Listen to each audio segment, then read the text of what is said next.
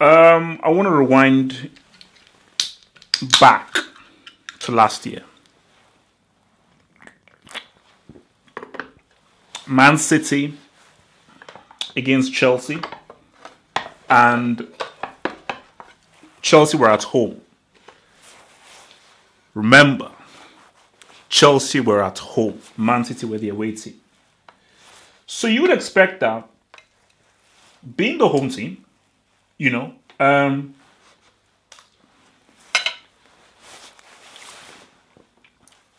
Chelsea would dominate the game. So City, the plan would be maybe soak up pressure, counter-attack, contain the possession-based team, keep the ball. But what City did to Chelsea has to be one of the most disrespectful things I've seen in football in a long time. City, pretty much from beginning to the moment that guy in all black put the whistle to his mouth and blew, City controlled the entire game. Chelsea played like the away team.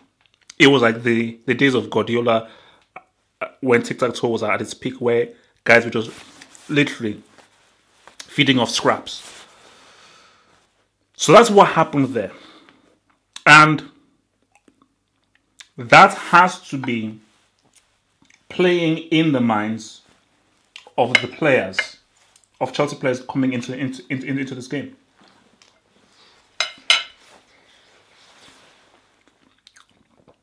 Things have changed. At that moment in time,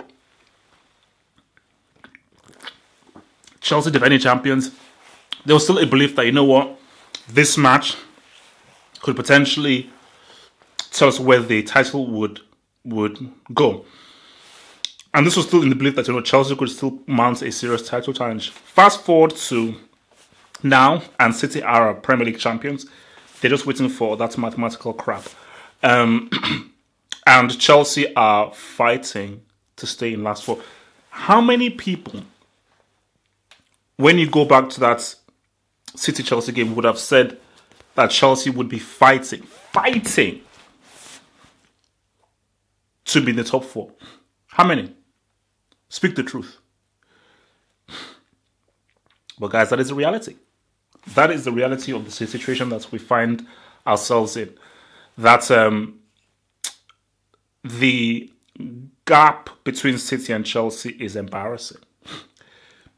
So coming into this game, City, after lubricating Arsenal, and pretty much should really be sacking Wenger,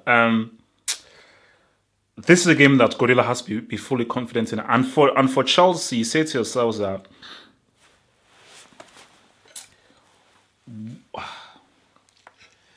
what's the plan? Because it's very difficult to come and to try and think of a game plan when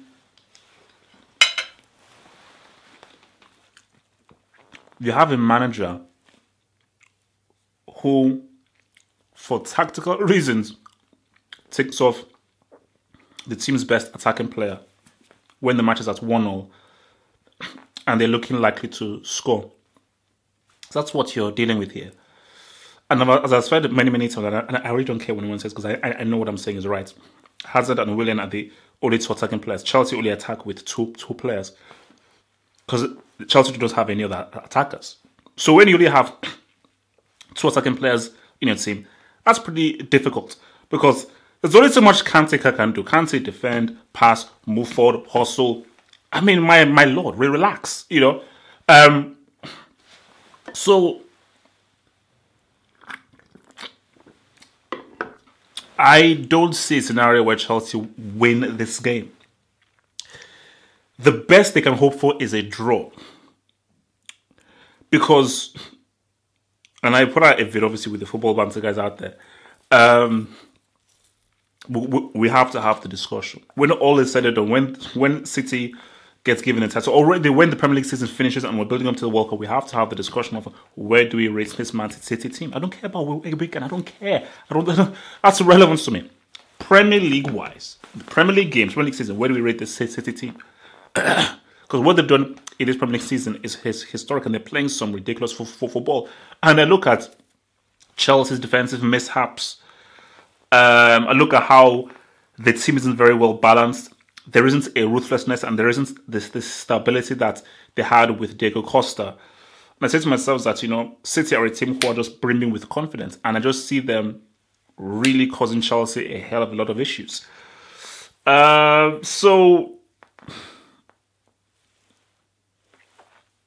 Because you'll have a scenario where City are going to keep the ball. And even when Chelsea receive the ball, I don't know, because the game plan will be give it to Hazard. Hazard is surrounded by 2-3 guys. Hazard looks up. Willian is the only guy that he can really pass to. He's been covered. And he looks at the other guys and thinking that if I pass the ball to these dudes, are they really going to do anything for me? Are they really going to move the team forward? So he holds on to the ball, tries to do something himself individually. And there's only so much he can do against 2-3 players. So that's the scenario.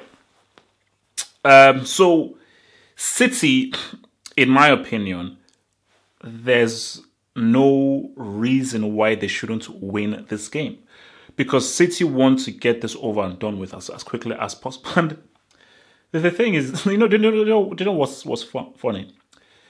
Like how people said, before these two games that City had, that man, City, man, they've got Arsenal, they've got Chelsea. Those are two tough games. But by the time Sunday evening rolls around, you'll probably find that City pretty easily beats these two tough matches that should somehow derail or slow down their march towards the title. So again, for me, for Chelsea, they have to be defensively strong.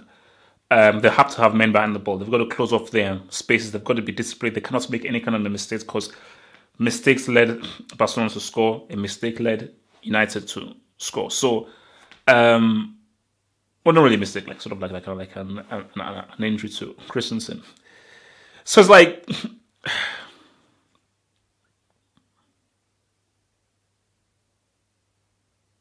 I'm just, again, tell me, comments below. What's viable? Don't come up with some crap of I just think, because no. What's viable arguments that has any weight can you give me that Chelsea can either win this game or draw this game, apart from luck? Because the only way that this game is a draw or somehow a freakish win is just by luck. But as far as statistical, full analytical reasons, there is no reason why that team I saw against Barcelona or that team I saw against United especially can go to the Etihad and play City, who have now just accelerated with the way that they're playing. I told you guys, Ilkay Gundogan is one of the best midfielders in the world. Leroy Sané is one of the best young players in the world right now.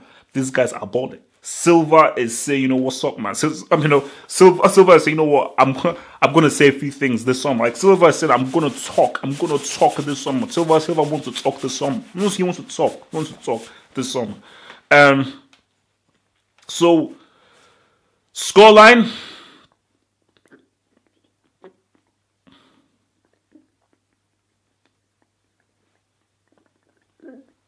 2-0. 2-0 to Man City. I